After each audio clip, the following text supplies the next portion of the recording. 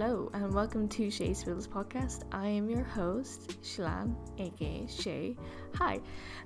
This episode today is about soccer again, but it's about women's football, and currently there is a big lawsuit case on with the US women's national soccer team of equal pay, and I thought we could talk about it and other things about women's sports of equal payment and other discrimination things that are happening in sports that people wouldn't be aware of.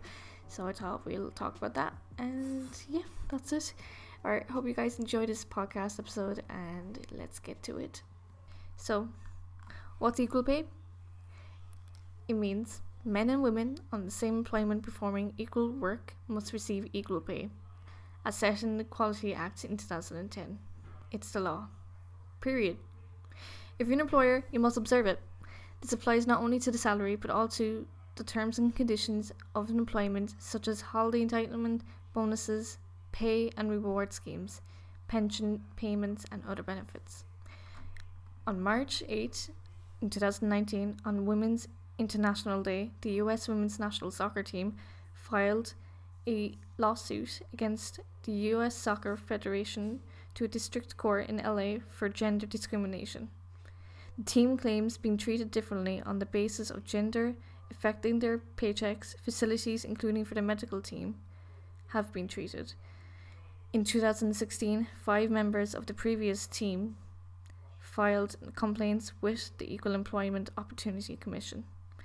Now, fast forward to 1 year later, on May 1st, in 2020, the district court dismissed the team's unequal and discrimination pay claim. However, pursuing the players' claims on unequal treatment, a trial will begin on June 16th of this month. Now, with all that happening, sorry for the pages being flicked, the judge who was in the matter of that dismissal, Judge R. Gary Costner of the United States District Court for the Central District of California, he granted the U.S. Federation motions for summary of judgment. He dismissed the players' argument that they were systematically underpaid by the U.S. Soccer Federation to the comparison of the men's national team. To him, the Soccer Federation claims that the women's team had earned more than the men's team during the years of the issues that were during the lawsuit. The former president of the federation, Carlos Carrillo, who he resigned in March after the criticism over the women's equal pay lawsuit. To make it more easier on you and me to explain about the differences of the payments of the men and women, I'm going to use a short clip from the Washington Post explaining this, and I hope you enjoy it. The vast majority of revenue for the U.S. Soccer Federation comes from 2 places: games played by both national teams and sponsorships. Since fiscal 2016, ticket sales for the women's games have not only matched but have brought in more overall revenue than the men's games. And even though the games can be expensive to put on, the women generated more net revenue for games in 2016 and 2017. Sponsors have also been giving more since the U.S. won the 2015 Women's World Cup. But we can't directly attribute that increase to either team, since the Federation doesn't distinguish which team brings in more sponsorship or how sponsorship dollars are allocated. The players' earnings are determined by a mix of factors that differ between the men's team and women's team, making a direct comparison almost impossible. The women's team makes a base salary and has bonuses. The men's team only earns bonuses. The teams play different numbers of games and earn different bonuses depending on the outcome of a game and the rank of their opponent. The lawsuit alleges that if both teams played 20 friendly games, that a top-tier women's national player would earn 38% of the compensation of a similarly situated player on the men's team.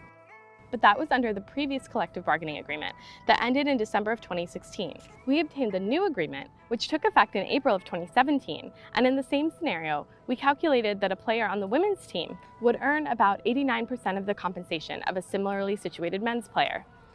If both teams lost all 20 games, the players would make the same amount because men earn a $5,000 bonus when they lose. The women don't earn bonuses for losses, but they have a $100,000 base salary. 2017, the men's team consistently had more expenses, which included salaries, than the women's team. But in 2018, the women earned more than the men on average. But they also won more and played almost double the games. And that's all before we get to the World Cup pay structures, which is set up entirely differently. Total prize money for the Women's World Cup in 2019 is $30 million. The champions will walk with about $4 million. In 2018, the Men's World Cup champions won $38 million. So there's no question that there's a huge gap in earning potential here. But it's important to understand how it works. FIFA sets up the amount and awards any prize money to the winning country's federation. The federation passes that onto the players. The huge disparity in World Cup prize money shows there's much less money in the women's game overall. And even though when it comes to revenue from ticket sales, the women's team holds its own against the men, U.S. women's ability to make as much money or more than the men's team has traditionally required better, consistent performance. The new collective bargaining agreement does a lot to shrink the gap in payment for friendly games, but there is without question still a gap when the World Cup is included. All of these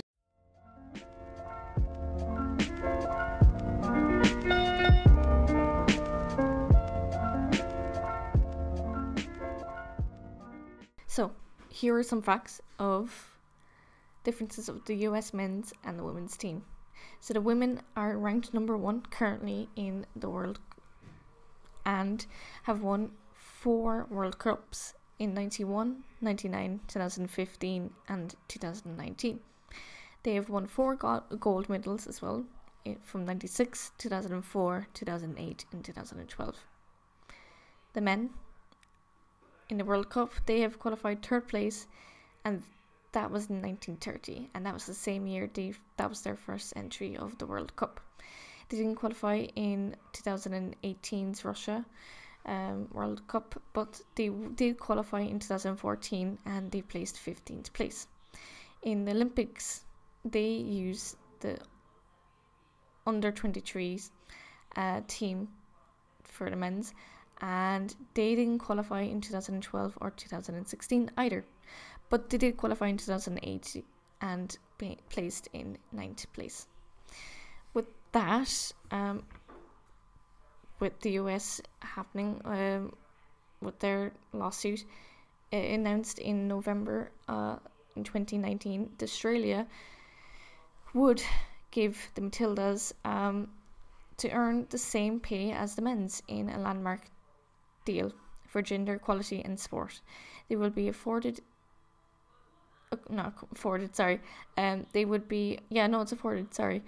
into business class flights to international fixtures and tournaments. In the 4-year deal, the 2 teams will receive a 24% share, revenues rising 1% each year, and to be an increase from 30 to 40% in players the share prize money earned on qualifying for a World Cup. With inequality, of course, here are some other facts you might not know. So, yes, there is a growing interest of women's football currently, both club and international, with the media coverage.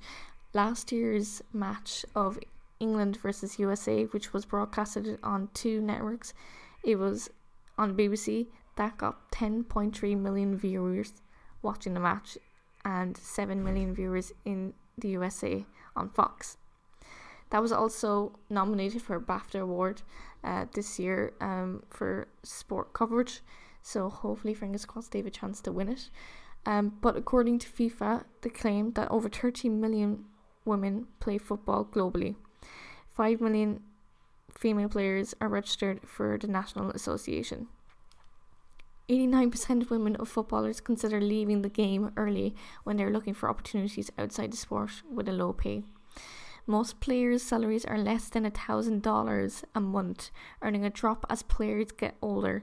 The top 5 countries to adequately pay their players enough to cover their expenses from playing, including are Germany, Kyrgyzstan, if I can say that right, England, Sweden and the United States. But it's not just the pay is a problem for crucial aspects of their work, including lack of contractual stability, agent support, absence of appropriate childcare as well. So that's unfortunate. And here at home in Ireland, our football team of the women, in 2017, they had a problem as well. They had to announce a press conference with their Professional Football Association of Ireland had refused to rule a boycott for their match they were playing against Slovakia.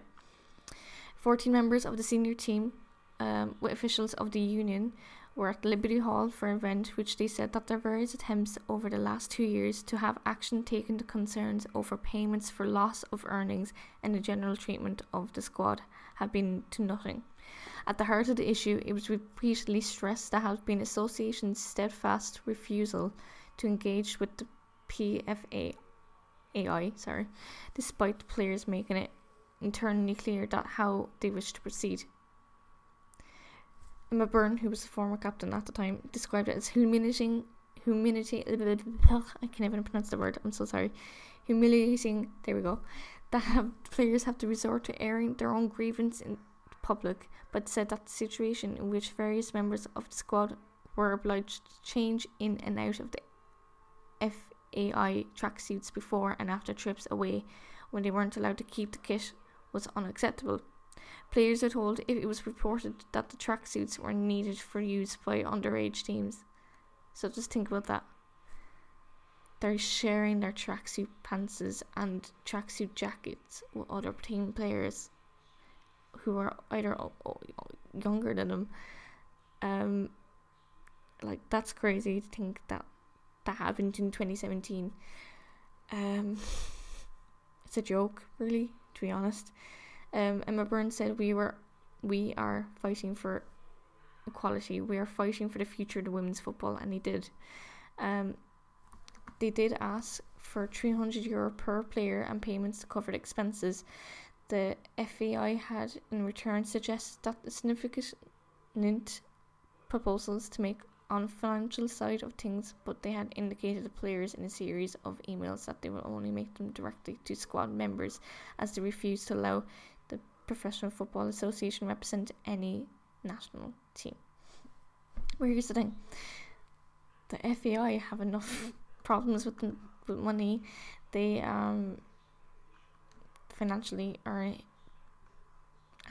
it was nightmare with money and stuff at the moment, so we won't go into that, but just to think, that happened with Ireland. But I don't think many people really give a fudge about women's football as much as the men, even though yes, there is big coverage for the Women's World Cup and Olympics of women's football, but in between that you don't hear much unless something's horribly gone wrong or drama. I just put on YouTube just to be curious. I put women's football, and here are the first 5 suggestions that come up in the bar. Number 1, shirt off. Number 2, fails. Number 3, bad. Number 4 is highlights, and number 5 is England. And you can tell who's the people who are going to be searching it. It's majority men. I'm not being sexist, but I think most of the time people just think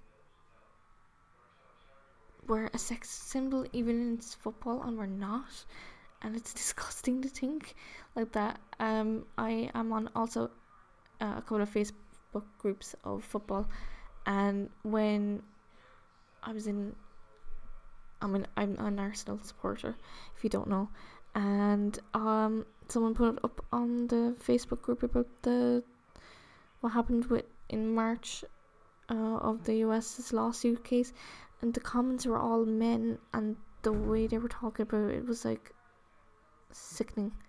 The way they were saying is women don't deserve the payment. They're not as good. They're good in their gender. They're number 1. I think they do deserve it if they're winning and doing improvement of skills, and they're bringing a lot of income, and not just for the federation but themselves, and bring such fan base. Let them. And obviously not to them, not to the comments who were I didn't bother reading any more of them because they were just disgusting. What I mean, not disgusting, is just I if I got into a comment war with them, it would end fairly messy. I'm going to play a clip from Lianne Sanderson and Michelle Heyman, who are two footballers. Lianne played for England and was playing last year with Juventus. She was previously playing with West New York Flash and Orlando Pride and Arsenal a couple of times. She has talked about inequality quite a lot. She said in 2010 she complained under unfair treatment and declared that she would not play for England again under the coach of Hope Powell at the time. After Mark Sampson took over in 2013, she was called to the squad, and she played in the Women's World Cup in 2015, but she had made further complaints of unfair treatment and was not selected in 2015. She did leave Juventus, only playing one season in 2019, but for no reasons we do not know why, which seems interesting. And Michelle Heyman plays for Australia. So here they are talking about inequality of women's football. I'm not sure what network this is, but it's definitely from America, just around the same time as the World Cup. So here they are. There's an element of fear amongst a lot of players, and I think I totally understand that sometimes, but I've not been raised to kind of have that sense of fear. And, you know, if I think something's not correct, then I'm going to certainly speak to somebody in the right way, in the correct way. So, you know, it's not about having shouting from the rooftops, but if something's not correct, then you should do something about it. And as we've seen, you know, sometimes teammates don't back what you're saying, and that's okay. And it just happens all the time, because even if you look at Australia a few years ago, we had to go on strike just to get a little bit more pay. And I'm like, this is something that constantly happens within women's sport. I'm like, more countries have done it. America's done it. Everyone's kind of had to go on strike just to be able to get their opinion out there. And you have to do it as a team sometimes, because you get scared. You get nervous to be able to stand out and have your own opinion and have that conversation without feeling either, one, you could get bullied throughout your team, or people might not like you having an opinion. So it's just kind of like this up and down kind of situation. Like if you do speak out, you might regret it. Or yes, so thank you for listening to the podcast episode. I hope you enjoyed it and learned a little bit more about the inequalities of women's football, and maybe support it a bit more. Go and follow all players if you can on social media, if you are willing, or watch them on YouTube. There's a load of football matches up online during quarantine anyway. You could watch and relive football. It's still unsure when football will be back on for women. I do know in the UK they finished the seasons of the leagues, announcing who already won. So Chelsea won, despite my bitterness of them. I don't support them. I support Arsenal, which came third, which wasn't too bad. But Chelsea and Manchester City will be qualifying for the Champions League whenever that happen. Along with that, I might do another podcast on what's going to happen with the Euros with the women's, because this summer, it's June now, it would have been the men's Euros, but that has been moved to next summer, and technically next summer was supposed to be the women's, so would that mean it would be moved to 2023? No, 2022, sorry, not 2023, gosh. Before I leave, I wanted to play a clip of Alex Morgan, who was on Good Morning America with Megan Rapinoe, just thanking the fans. Just wanted to put that little small clip in to end the podcast sweetly, hopefully. So mind yourselves. I'll see you guys all soon, and see you guys later. But we just thank our fans so much for supporting us, all the sponsors that have supported us. And this is definitely a hurdle in the road, but it's nothing that's going to stop or deter us from what we have always been true to, and that's true equality within the sport. So we are still feeling optimistic, and we'll get through this. Yeah.